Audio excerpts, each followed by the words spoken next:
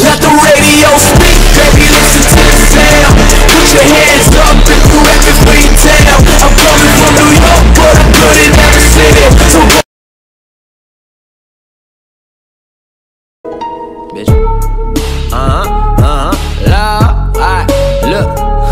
Said I've been talking to myself and conversating with my shadow. What weeping willow and nooses while niggas hanging the gallows. They gazing, I'm gallivanting my mind delusions of grandeur while gratifying its populace. Pop a pill till I'm posthumous. Pardon all the particulars, passing by opportunity, proving that you're a novice proprietor of that usury. And I fashion myself in the form of the founding fathers that found themselves in the passenger seat and then turn to martyrs. Maniacal as a masochist, masterminding this savageness, ravaging with a purpose and practical. It was passion, pretend the poorest of poets propose a possible policy, promising people power, provides a sense of security. Currently I am lacking that. Bet you thought I was done and I raped and pillaged the pizza, besiege a till of the hunted. My words are weighing a ton, so they food for the feeble-minded. You find yourself in the fetal position when I am rhyming.